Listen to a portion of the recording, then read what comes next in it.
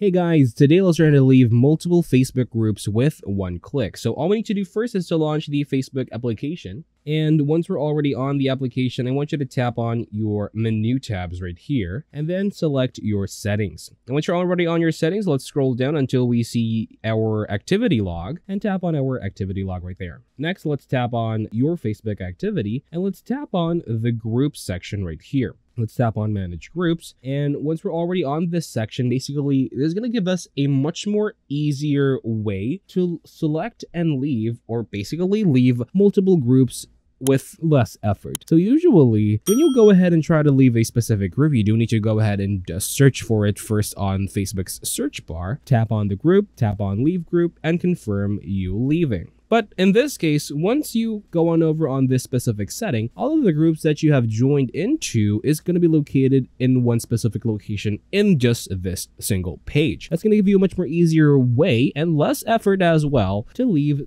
all of the groups at once. And that's the only bypass or workaround that we could actually do in order for us to leave multiple groups on Facebook. So go ahead and try this out yourselves, guys, and basically let me know down below if it worked. Thank you guys for watching. Please like and subscribe, and take care.